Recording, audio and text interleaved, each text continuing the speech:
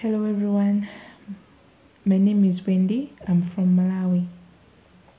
First of all, I'd like to say thank you for giving me this opportunity to speak about women on women. It was such an honor for me to be invited on this forum so that I can say something about women, something that women go through in each and every day of our lives. The first thing I would like to talk about is domestic violence. Domestic violence is very common in my country, Malawi. You see that most of the women are being abused by their own husbands. For example, a man will be coming from work, he'll come back home drunk, and when he gets home, he starts beating up his wife, mostly for no reason at all. Sometimes some men even beat up their own children. At the end of the day, the children and the woman, they are left bruised all over their body and wounded as well.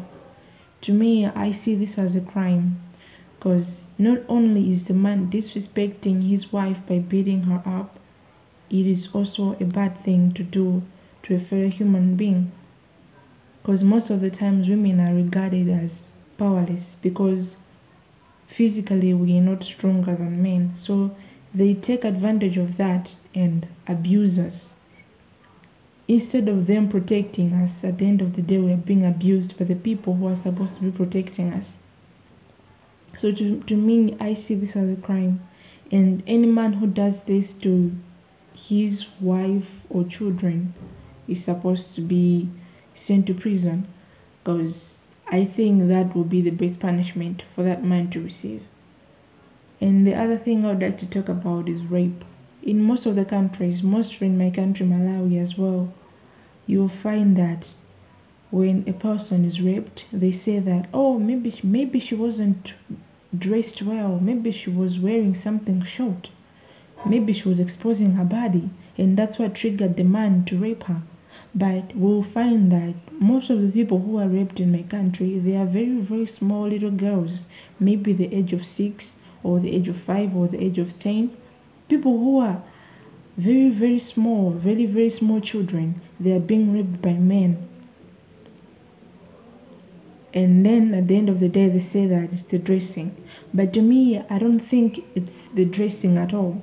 I don't think we are being raped because of our dressing.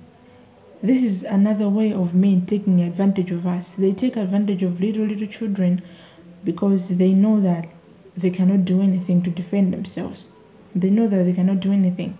And for example, in my life, I've always been told by my parents that I'm not supposed to go out when it's dark because men can harass me or men can rape me. You see? It's like I was given a time to be at home. For example, my grandma would tell me that, hey, you know what? You're supposed to be home before 5. You're not supposed to be here before dark. You're supposed to be here before dark. Why? Because we are afraid of men. At the end of the day, it's like, instead of them protecting, they do to us. So to me, I feel like men who does this to little girls, even to women as well, they are supposed to be given a very harsh punishment, because when a girl is raped, most of them, their future is ruined. Because the act of rape is very traumatizing for a very small girl.